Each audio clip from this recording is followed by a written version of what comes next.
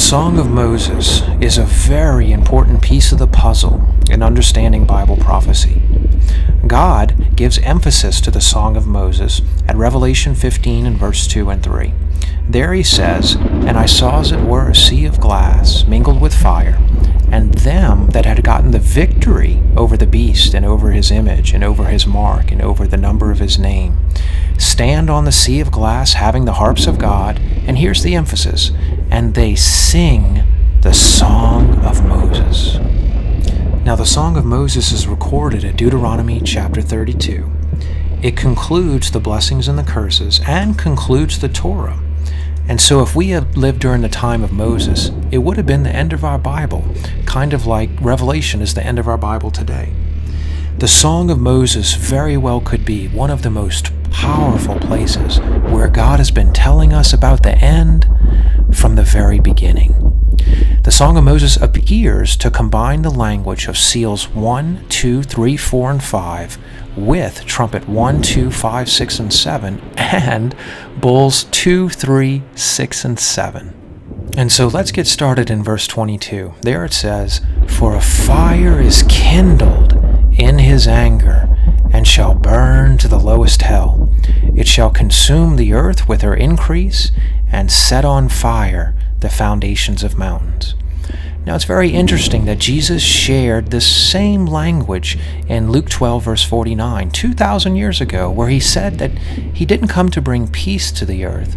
He says, "I have come to bring fire to the earth, and how I wished it were already kindled."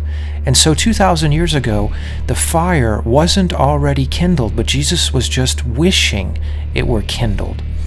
Now it's very interesting that in the vision before the 7 trumpets, the angel takes fire from the altar and hurls it to the earth. And so could it be that when we see this language in the Song of Moses, that this fire is kindled in his anger? Could it be that this is the beginning vision of the 7 trumpets? And could it be that this is the time that Jesus' wish comes true?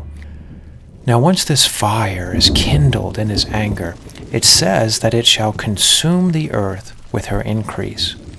Is it possible that this is the same thing as trumpet number 1, where hail and fire mingled with blood is hurled to the earth? And what does it do? It burns up a third of the earth, it burns up a third of the trees, and it burns up all the green grass. So is it possible that the Song of Moses here is incorporating the same language as trumpet number 1? Now after it consumes the earth with her increase, it says it will set fire on the foundations of mountains.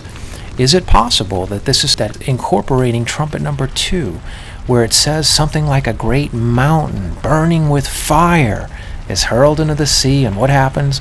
A third of the sea turns to blood, a third of the sea creatures die, and a third of the ships are destroyed. Continuing on in verse 23, he says, "He will heap disasters on them. He will spend his arrows on them. They shall be wasted with hunger, devoured by pestilence and bitter destruction. He will also send against them the teeth of the beasts, with the poisoned serpents of the dust. The sword shall destroy outside. There shall be terror within for the young man and virgin, the nursing child, with the man of gray hairs." Here the Song of Moses mentions sword, hunger, pestilence, teeth of the beasts. This is the same language we see in Revelation in Seal 2, 3, and 4. In Seal 2, we see a rider on the red horse, given a big sword, taking peace away from the earth. In Seal 3, we see a black horse, given a pair of scales, measuring out food for money, famine, hunger. In Seal 4, we see a combination of sword, famine, wild beast, and pestilence. And this is how death and Hades is killing a fourth part of the earth. That's a lot of people, by the way. It's very interesting that when we go to Ezekiel 14, verse 21, God refers to the sword, famine, wild beast, and pestilence as his 4 disastrous acts of judgment.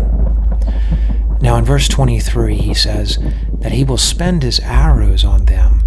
Now this is really interesting because when we go to seal number 1, that's what the rider on the white horse is missing. He's riding to conquer and complete his conquest. He's given a bow and a crown, but where are his arrows? And so is it possible that the Song of Moses is revealing to us what his arrows are?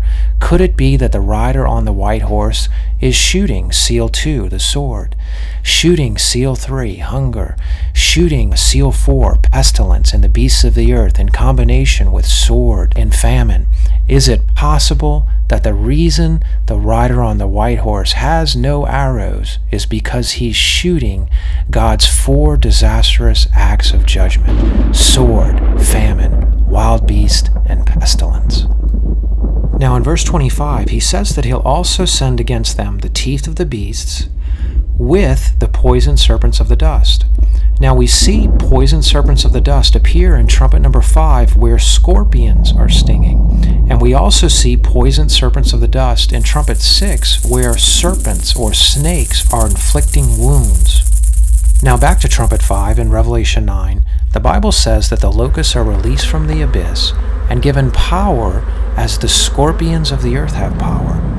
They were to torment the men who didn't have the seal for 5 months, and it says that their torment was as the torment of a scorpion when it strikes a man, poisoned serpent of the dust. The stings were so bad, the Bible says, "In those days men shall seek death, and they shall not find it. They shall desire to die, but death shall flee from them." And in trumpet number 6, also in Revelation chapter 9, we see an army of 200 million released to kill a third. And the Bible says, "For the power is in their mouths and in their tails. For their tails were like serpents," poisoned serpents of the dust, "and had heads, and with them do wound."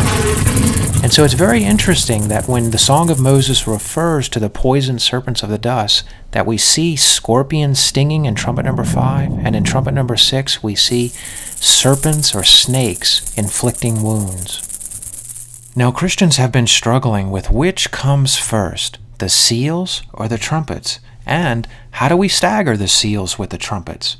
Could it be that the Song of Moses is revealing to us that trumpets number 1 and 2 will sound before the rider on the white horse starts shooting his arrows of seal 2, 3, and 4, God's 4 disastrous acts of judgment: sword, famine, pestilence, and wild beast?